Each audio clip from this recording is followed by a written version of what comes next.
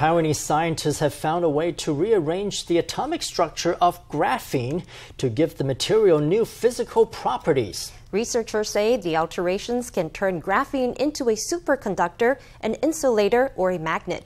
Their technique for modifying atomic structure could give graphene more useful applications in quantum electronics.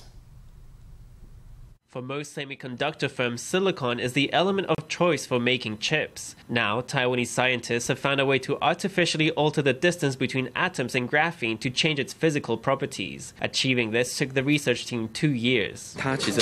They are very small, so you can't see them directly. The technology we used is nanolithography, which is among the nanotechnology approaches we have a better grasp of. The researcher gives a detailed explanation of the graphene in his hand. The research team used etching technology commonly used in the semiconductor sector to rearrange the atomic structure of graphene. In the future, their discovery could have applications in quantum technology.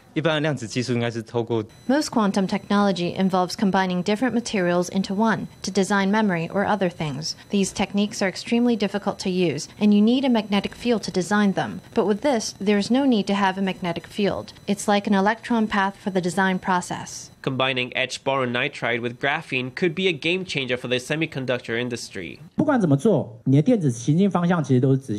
matter what you do, the electron paths will always be straight. The only thing you're doing is what I just mentioned. You can put the semiconductor material through the planar process so that it turns into an insulator at certain times. When it becomes an insulator, electricity can't pass through. Scientists found that graphene can be altered to have unique quantum properties as an electronic component. If the technology is commercialized, it could deliver a boost to Taiwan's tech sector.